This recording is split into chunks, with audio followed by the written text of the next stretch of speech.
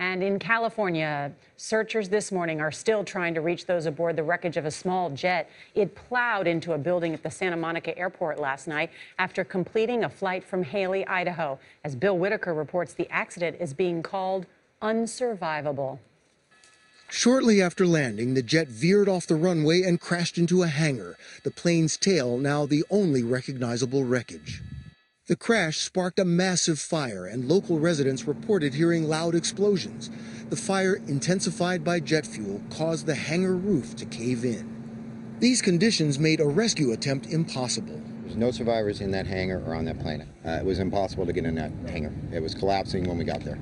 Officials have been unable to determine how many people were on board. The fire caused the hangar to collapse, and during the collapse in the heat, the sheet metal kind of wrapped itself around the plane and is encasing it kind of, and to get that off is going to take a while.